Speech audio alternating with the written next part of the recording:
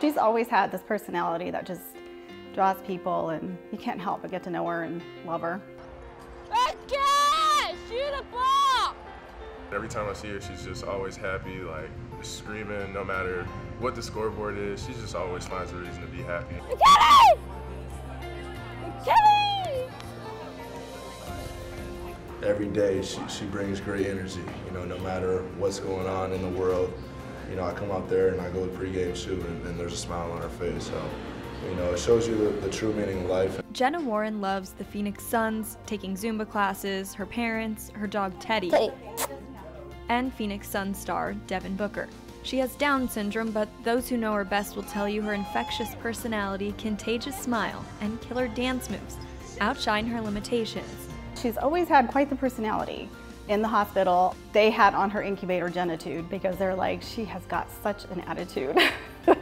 19 years later, Jennitude1 is her Instagram handle. She has over 10,000 followers. Her bio, it's simple and accurate.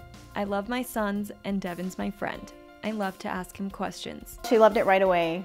Like, she was really enthralled with it. So we knew basketball was gonna be her thing. What her family didn't know was gonna be her thing, a friendship now 3 years strong with the NBA superstar.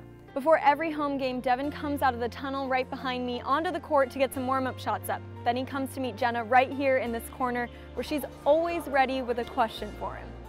Who do you have for Super Bowl? I'm going LA. I'm going with the Rams. Who do you think's gonna win? Rams. Rams? Okay. She has a problem with questions. And so we're always working on questions. So she has to like think of a question, we help her formulate it, and then she has to ask them. I can always use Devin to get her motivated. But Jenna's favorite moment with Devin, that's easy. Days in New York. Devin took Jenna and her family to the Big Apple for the NBA draft lottery in 2016.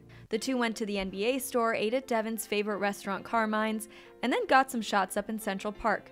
But her favorite part of that trip? The traffic. I love the traffic with them because we'd be sitting in the SUV, you know, and we could be talking and goofing off with them, and, you know, she was just like with Devin, just right there with him. Traffic. Most people would say that's their least favorite part about any city. But I guess when you're Jenna and you're stuck in traffic with Devin Booker, it's not so bad. And what Jenna loves most about him, it hasn't changed since they first met. This is Devin. I'm happy. If he was right here, what would you say to him?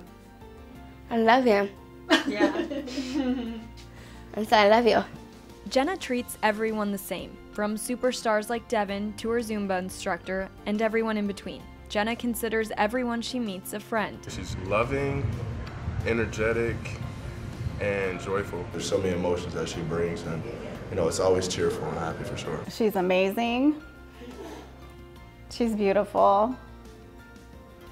And love. A lot of love. Jenna reminds us that sometimes a smile or a hug or even a little dance can make all the difference. And there's no doubt that wherever Jenna is, smiles and dancing are bound to follow. In Phoenix, Bailey O'Carroll, Cronkite Sports Report.